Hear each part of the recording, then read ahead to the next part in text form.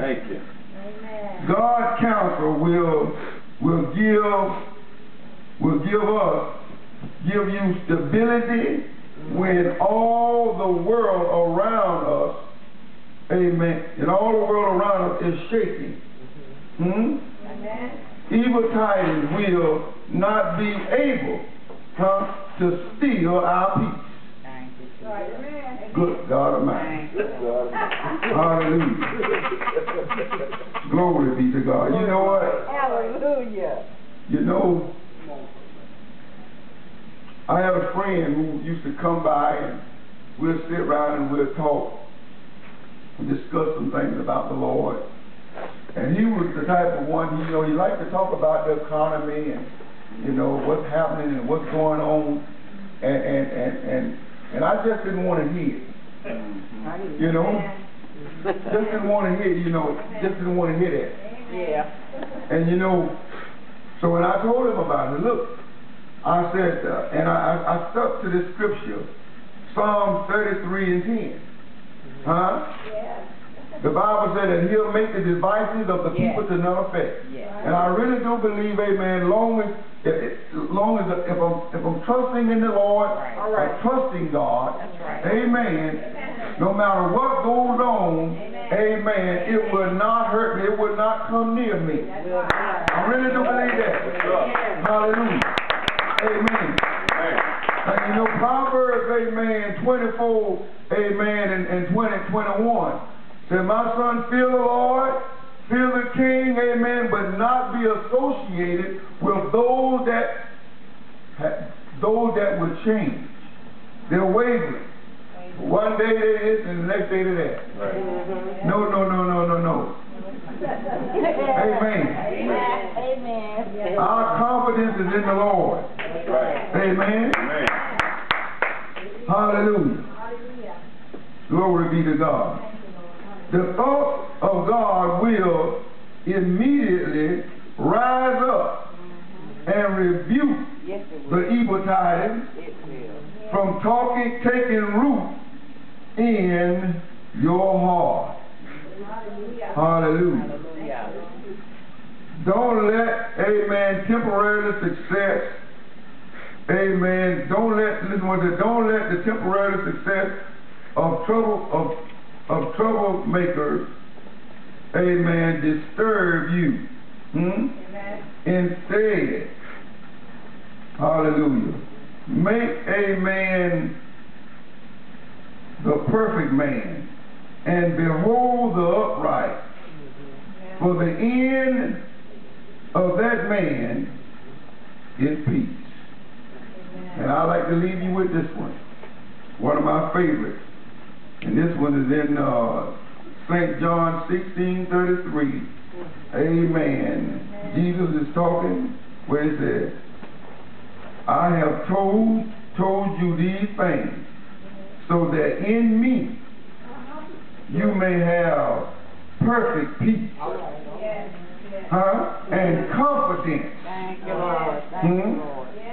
In the world you will have tribulation and trials and distress and frustration.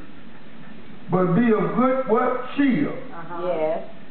Take courage. Oh, thank you, Lord. Thank you, Lord. Be confident. That's right.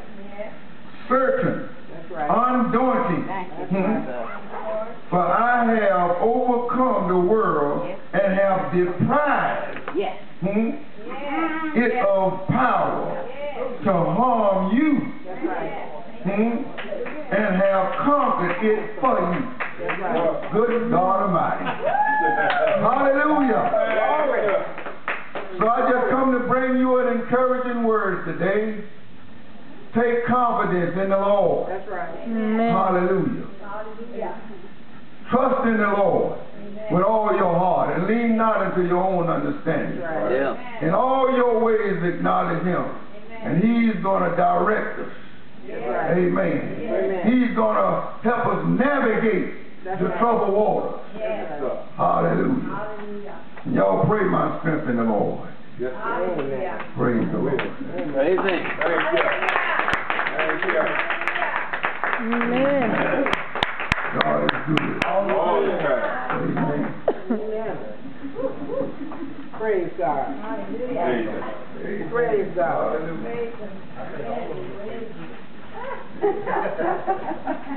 Praise Him. Hallelujah. Yeah. That was good, huh? Yeah. Come on, somebody. Come on. Come on, somebody. Encouraging. You know, those that didn't come, they missed out on this. Yeah. You can watch it by the internet, you can watch it on television, but there's nothing like being in there. Amen. It's an anointing that flows in the midst of this that you can't experience watching it on the internet. You can't experience it watching it on TV. You have to be here in the midst of it. Amen. Now tomorrow night we have our leadership meeting, and Pastor Chuck and Flo, my lovely wife Flo, will be teaching. So both of them are long-winded. Bring your lunch. So bring your dinner. Bring your night clothes. We'll probably be here the Sunday morning. I mean, everybody's welcome. Just because it's a leadership class, everybody's welcome because it's still the word. You can't get enough word. Wendy said we need to awake to the power, awake to the power of God. Well, to do that, you have to get in the word. That's right. Willie said we have to trust the Lord. Well, to do that, you have to get in the word. That's right. The more word you get, the more powerful you become. That's right. The word brings knowledge. Our problem is a lack of knowledge. That's right. We don't know who we are and what we have and what we can do. Well, the word tells us that. Right. The more word we get, the more knowledge we have. Amen. So I encourage you to come out and join us tomorrow, same time, 7 o'clock, 2 hours. Sometimes we have snacks. I don't know about tomorrow. We'll see. Oh yeah, that's right. We have plenty of and Beverly usually makes coffee. So come out and join us. Amen. Let's pray. Father, we thank you once again for this opportunity. We thank you for your word that went forth. We thank you, Lord, that your word is empowering us. Your word is strengthening us. We thank you that your word is making a mark in our lives that cannot be erased.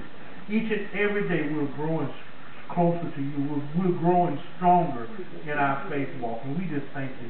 We thank you that you loved us enough to send Jesus to die for us. Thank you, Lord. We thank you that you loved us enough to send your precious Holy Spirit to direct us. Yes.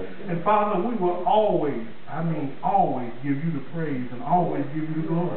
Father, as we leave tonight, I thank you for the angels that's encamped about us, keeping us safe from any hurt, harm, or danger. Yes. I lift up every family member that's represented here tonight. I thank you, Father, for those that may be lost. We pray for the blindness to be removed from their eyes so that they may see the truth. We bind up every satanic and demonic spirit that would try to come against them, Father. But they have the victory through us.